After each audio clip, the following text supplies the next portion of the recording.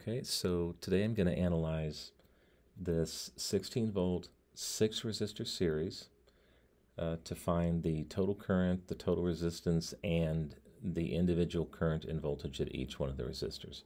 Remember, our first thing is to redraw the circuit as though it were lines. So we break the battery in half and we redraw it in lines. So, and just to make sure that my redrawing is correct, I start at the 16 volt source. I go to junction 1, where I have the choice to go through either resistor 1 or 2, rejoining at junction 2.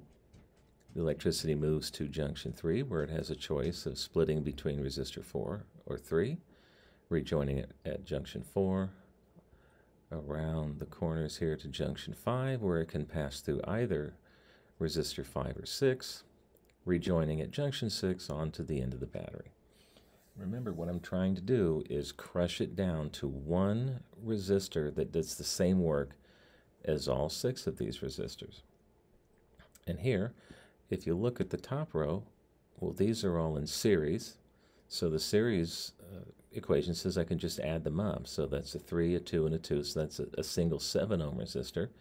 And the bottom row is also in series. So that's a 3 ohm, 2 ohm, and 1 ohm. So that's a 6 ohm resistor. So I can redraw these as the top being a single 7 ohm and the bottom being a single 6 ohm resistor. And now these two are in parallel. So I can simply add those up. 7 plus 6 is 13. So it's my equivalent resistor is 13 ohms. I have a 16 volt battery. Now I can use Ohm's law to solve for current and get that there's 1.2 amps flowing through this circuit. So now I'm about halfway done. I'll go ahead and fill out my chart. I'll put the 13 ohms and the 1.2 amps in there. And then this one resistor was actually 2 in parallel. That means I get to take my 1.2 amps back up and apply it to those 2 in parallel. And then I just get to solve for voltage. Voltage is current times resistance, so 1.2 times 7 is 8.4, and 1.2 times 6 is 7.2 volts. All right, and now, if you look at the top resistor here, it was actually these 3 in series. So that means I get to take my 1.2 amps up to all 3 of those. And the bottom one was 1.2 amps, so I get to take my amps to all 3 of the bottom row.